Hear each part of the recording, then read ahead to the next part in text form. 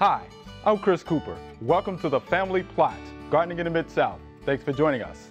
Strawberry Plains Audubon Center is one of Mississippi's finest natural and historic treasures, with 3,000 acres of hardwood forest, wetlands, and native grasslands.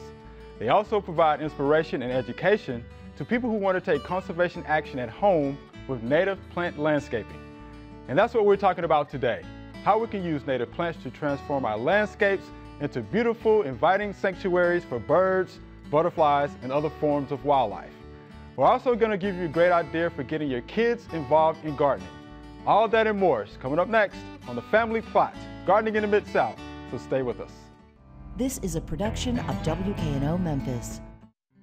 Production funding for the Family Plot, Gardening in the Mid-South is provided by Goodwin's Landscape and Garden Center in Germantown since 1943 and continuing to offer its plants for successful gardening with 7 greenhouses and 3 acres of plants, plus comprehensive landscape services. International Paper Foundation, the WKNO Production Fund, the WKNO Endowment Fund, and by viewers like you. Thank you.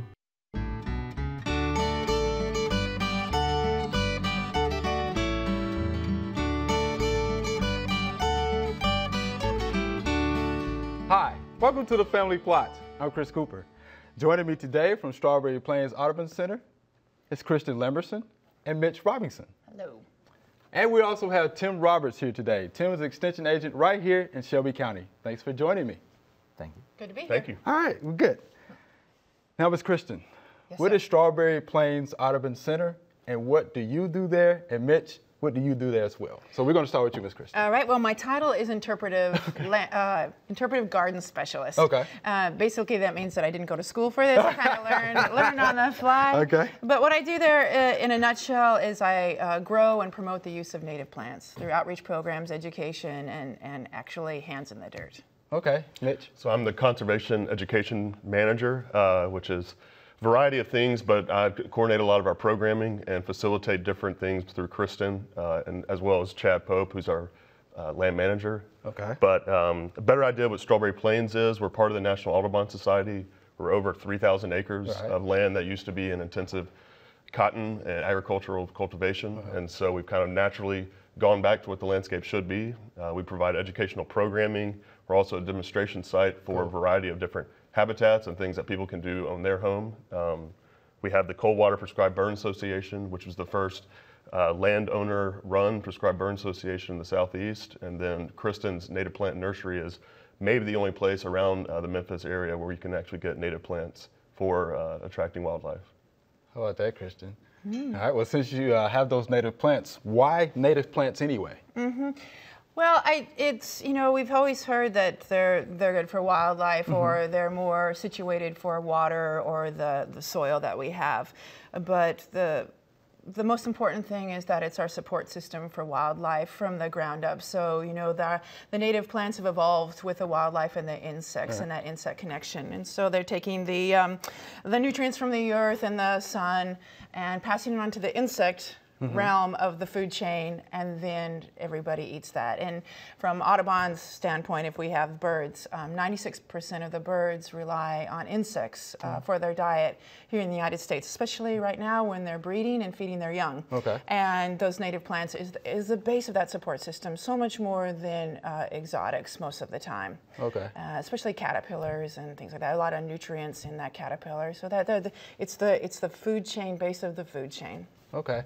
It's always an interesting conversation about natives versus non-natives. So can we use non-native plants in our landscape? How do you feel about that? Yeah, by all means. Okay. You know, especially if you know you have your favorite hand-me-down or heirloom, you know, I just think you want to watch it. You know, what's going to give you more bang for your buck? You know, make sure you have some of the host plants for the butterflies and the oak trees, and most importantly, I think you just make sure that non-native isn't going to take over the world. You know, just make sure it's not invasive and that the birds aren't eating it and pooping it out all over where they're flying. Right. So so yeah, by all means, it's not an either or. It's what can support that bigger system most efficiently. Okay, we just want to make sure it doesn't take over the world. I like that. Starting locally and going globally, yes. Okay, well, let's talk about the top 5 native plants that attract hummingbirds, okay?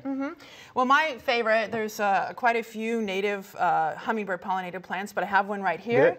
This is a woodland plant called Spigelia marylandica, or Indian pink. And it's a hummingbird pollinated woodland plant. Often it will bloom twice, especially after the first bloom if you cut it back, and then it will come back and hummingbirds use it. Hummingbird pollinated plant for woodlands. A lot of people think that you have shade, you can't have plants that attract hummingbirds or butterflies, and that's simply not true. Okay. Another great plant, that's my favorite, is bee balm, but Monarda didyma, the red one, Oswego tea. Native honeysuckle, the coral honeysuckle, Lonicera sempervirens, is blooming now. That just finished blooming, red buckeye, Aesculus pavia. Beautiful. Really important shrubby tree to have here when the hummingbirds are first working their way, because it's blooming and heralds their arrival. A lot of bang for their buck too in there. And I think that was, cardinal flower, Lobelia cardinalis, more of a wetland, edge wetland plant, blooms in midsummer, and hummingbirds and butterflies all over it. So those are the top ones for me, but there's a few more, but those are pretty easy to come by in nurseries, and certainly our nursery carries them. Listen to the passion. It flows. It flows. So you do have a plant sale coming up. Do you want to tell us about the plant sale? And Mitch, you jump in there if you want to tell us something too about the plant sale as well. Sure, it's the May 16th and 17th, which is a Friday and Saturday, 9 through 4 on those days. We're actually working with that nursery. We have 2 big plant sales now, one in the spring, one in the fall. We're working on that nursery to get it up to snuff so that it's open to the public all season long. Okay. Right now we have issues with armadillo holes and people breaking their ankles as they're going along. So we want to get that issue figured out, and those plants will be available. Okay. Mitch, would you like to add anything to that? Coming out and just seeing the grounds at Strawberry Plains, you know, we have an antebellum house owned site that doesn't have the typical landscaping that you would assume with an old house like that. And so to see how you can do landscaping with natives that's both beautiful but still somewhat kept. You know, we kind of had this transition areas between the wildlands and then the areas closer to what we call our main campus that are a little more manicured. And so it's not the perfect demonstration, but it's very unique, and it you know, kind of adds to what makes Strawberry Plains a little bit exceptional. Okay. And why the name Strawberry Plains?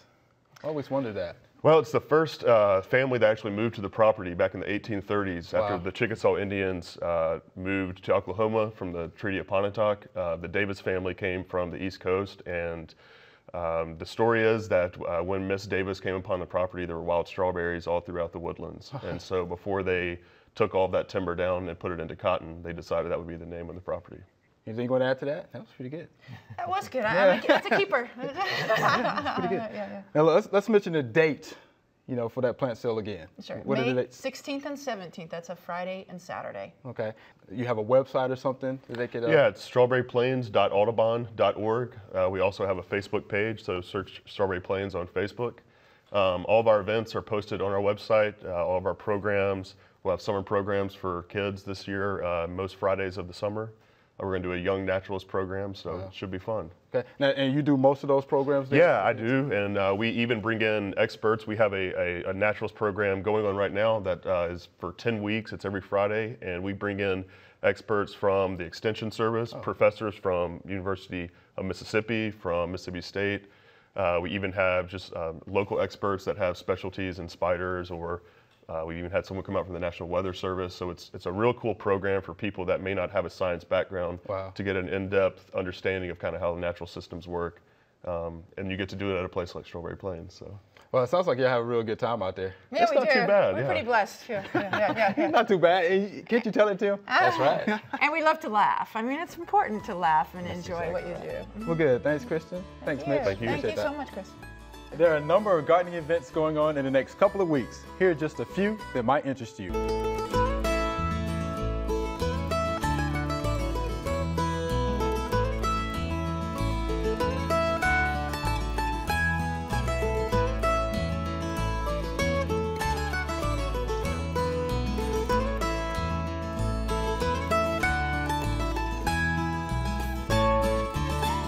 All right, Tim, let's talk plant camp. What do you want us to know? We have plant camp coming up. Okay. It's going to be June the 9th through the 13th. Okay. It is for 8 to 12-year-olds. Okay. Okay. And it will be from 9 a.m. until noon every day, Monday through Friday. And plant camp is just where the students can come out to learn how to plant and learn about plants, because plant is not only a verb, it's also a noun. So we want to make sure that everybody knows that. It is $35 per student for the whole week, and that includes everything they'll bring home as well as a snack every day. We try to have our snack that revolves around the theme for that day. Our theme for this year is Dirt Made My Lunch. I like that. So I like that. we're going to talk a lot about the different parts of that, because each day will have its own theme. Soil is the first day, and we have a special guest coming that day. We have Sammy the Soil that's going to be with us that day.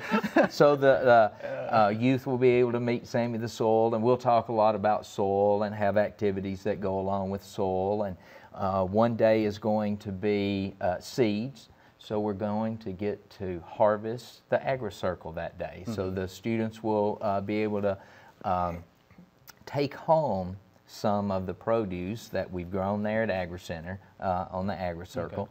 As well as we've got a special guest that day. We have the bee whisperer coming in that's going to talk about bees. We're going to get to see a beehive. So they'll talk a little about bees as well. And the bee whisperer will be with us, and he's going to take us up and show us a hive and talk to us about bees. And so we'll go on with fruits one day, as well as plants. We'll get to plant the agri-circle, so not only will they take back stuff home, but they'll plant something that's going to be growing all throughout the summer into the fall, and they'll be able to bring their families back and show them what they were able to plant for that day. So, do you have any examples of what they made? I do. I have some really great volunteers. The Master Gardeners do a fantastic job, and I have one that pre-packages all of what we're going to make. We make something in wood every year, and of course we have our trusty hammers, and yes, they get to use hammers, and they get to build things like the nice box. And not only do they get to build it, but we'll decorate it, as well as, and I'm going to use some of Kristen's plants. Sometimes we plant seeds in it, sometimes we have other things to plant, because not everything we plant is a seed, and we want to make sure that students know that other things can be planted, not necessarily just from seeds. So. Okay. And that's one of the activities that you guys will be doing during that week. That's one of the activities. We have all kinds of activities planned. We start planning early, and we want to make it interesting for all the youth, as well as a time to learn about plants and how to plant. Lots and lots of different things that go along with plants. Good. What's the age limit on that again? 'Cause I want to meet Mr. Soil. Oh, she wants to meet Mr. Soil. They're the box or something. It's 8 to 12-year-olds, but we do allow volunteers to come and join us. And Yeah, you just missed it. I know. A couple of years.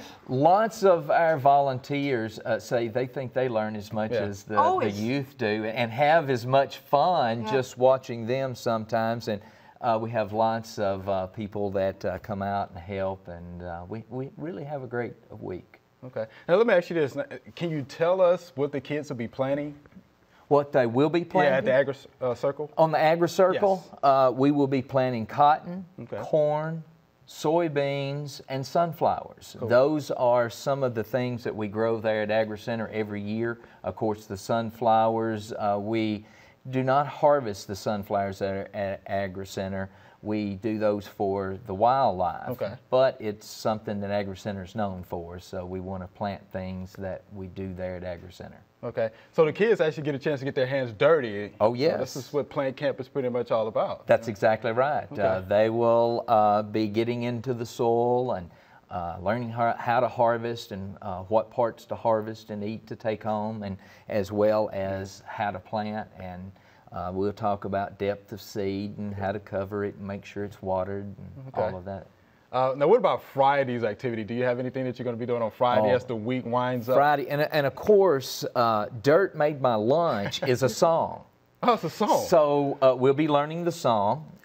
We'll be doing the song for the parents at the end of the week. All of the youth will get a T-shirt as well. We'll take some pictures. We'll, of course, have our song. And do you want to give some rendition of the song? No, that's all right. We'll save that for later. We'll say that. Okay. Yes.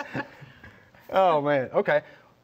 Are y'all doing Jeopardy again this year? I always like to go to Friday's event because it's Jeopardy. Yes, because what we do is we bring back questions that some of the students have had or some things we've talked about. We'll split the group up and we'll have a little fun competition with the different groups, and we'll have some fantastic prizes that go along with that, and just reiterate some of the things that they have learned all week. Okay, and you find out that the kids have a good time? Okay. They have a good time because we have youth coming back every year. Plus, we have some of our former plant camp campers that come back to be some of our youth volunteers. Wow. They like it so much that I have had one that went all through. They graduated from plant camp. Now this will be their third year to come back as a youth volunteer. Okay. And lastly, applications. Where do we get the applications for plant camp? Applications can be found on the Shelby County website. That's at shelby.tennessee.edu. Okay. And across the orange bar, it says plant camp. It's drop-down menu. Then click on it, get the application, and just mail that in. Okay. Now, is there a limit? We do have a limit of 30 campers every year, so be sure and get your application in quickly so there is a spot for you. And we do have a few spots that are still left. So. Few spots that are left, Kristen. Yeah. Can I borrow your laptop? Tim, thanks for that good information. It's definitely good to get the kids involved in gardening. We appreciate that. All right. All right. Here's our Q&A session, okay? And today is all viewer emails. Okay, this is good. Our first question is from Pat. I have 2 large oak trees in my yard with no grass under either. I know the trees pull the water away from the plants, and their shade prevents many things from growing. I don't want ivy, okay? Is there any kind of grass or cover crop I can use? I need something for the back that will hold up under the large dog trampling on it. I even thought of kudzu. It's a horrible thought, but I'm desperate. Wow. So you have a comment for that? And I'll share mine. Yeah, well, you know, I'm like, yeah, until she got to the dogs. I'm like, nah. It's going to be tough. Yeah, it is going to be tough. So all these plants, actually, the oak thing, all these plants are shade woodland plants. So I think of woodland under those oaks. You know, there's hundreds of plants that do shade, shrubs, and herbaceous layer. The dog thing kind of throws another crimp into it. Although these guys, these 3, I think would actually hold up to that. But even wood violets, the native wood violet, really tough as nails plant. It's blooming now. It has those beautiful heart-shaped leaves. And yes, you can walk, trample, mow. They hold up. Also, it's a host plant. Could you name some of those? Well, the wood violets, just the ones that a lot of people dig out of their yard. You know, the little purple, just the regular violets. Okay. Yeah, regular violets, right. Regular violets, wild violets. Wild violets. Yeah, and they're the host plant for fritillary butterfly. And often the fritillary butterfly will stay on there throughout the winter, so you don't want to get rid of it. And every part of the wood violet is edible. The flower, the thing.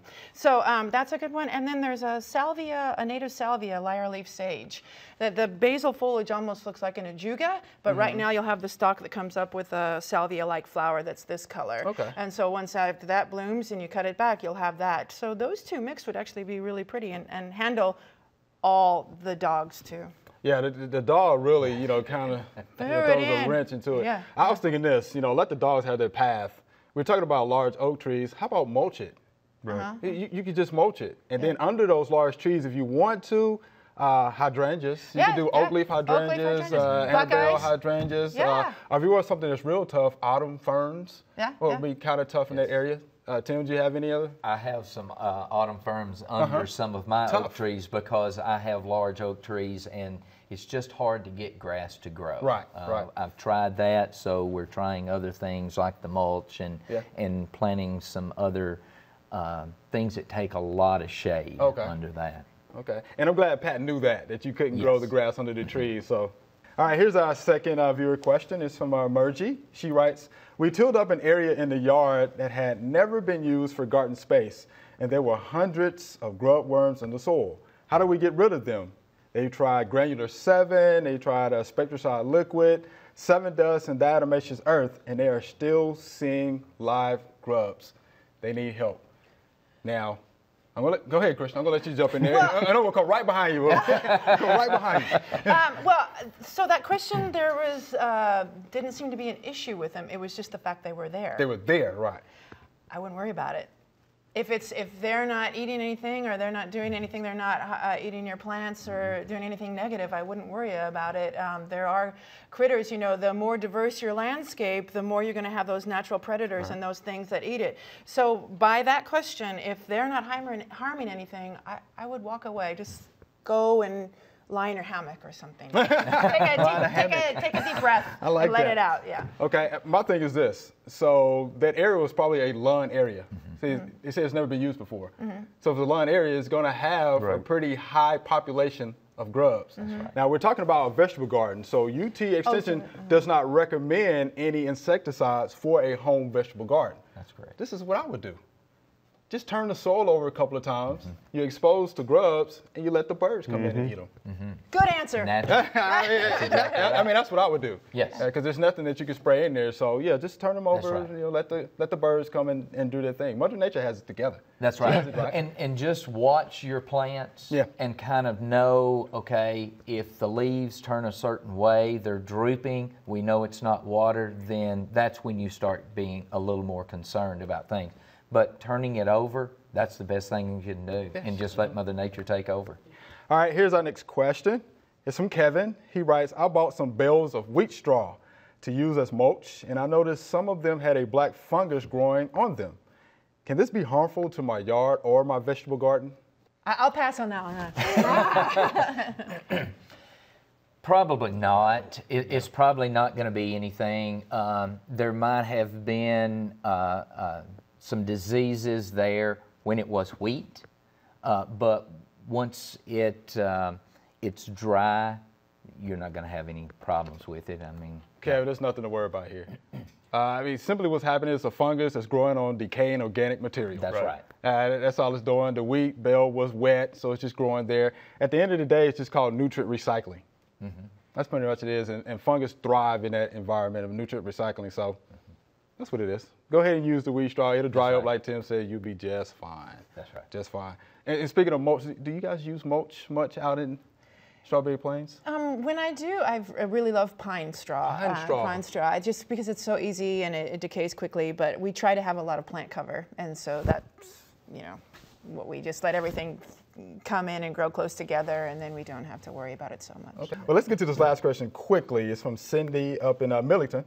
Okay. I have hostas in my yard, and they are all full sun. By July the 4th, the leaves are curled, brown, and burnt. Is there anything I can do to prevent this? Well, put them in shade. Put them in shade. I like that. Hey, Cindy, put them in shade. I mean, they're shade-loving plants. I mean, they can deal with some morning sun, but by the time we get to the end of the day, they don't want that, extreme heat, from the sun. So shade-loving plants. And Chris, isn't it amazing when you look at the evolution of plants and stuff? All the plants that like shade or really relish shade and do well in shade, they have those big leaves to capture the little sun that's there. Or you have the spring ephemerals that are taking advantage of that open canopy and stuff. And sometimes by just looking at the structure of the plant, you can kind of dictates where it's going to go. Agreed. Big leaves, beautiful leaves, and of course hostas are known for their leaves. But yeah, get them Get them in shade.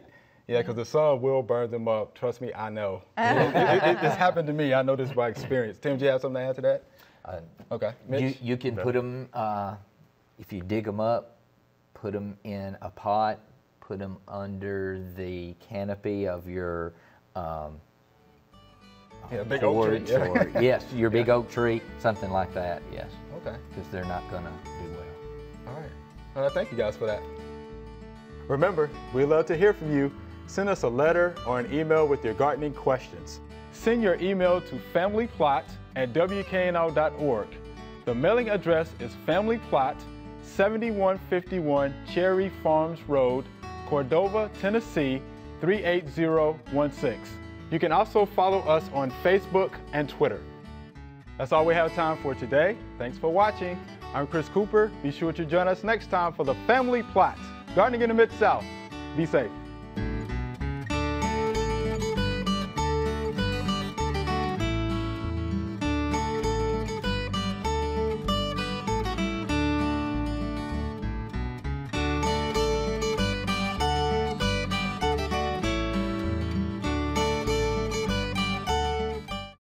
Production funding for the Family Plot, Gardening in the Mid-South is provided by Good Winds Landscape and Garden Center in Germantown since 1943 and continuing to offer its plants for successful gardening with 7 greenhouses and 3 acres of plants, plus comprehensive landscape services. International Paper Foundation, the WKNO Production Fund, the WKNO Endowment Fund, and by viewers like you. Thank you.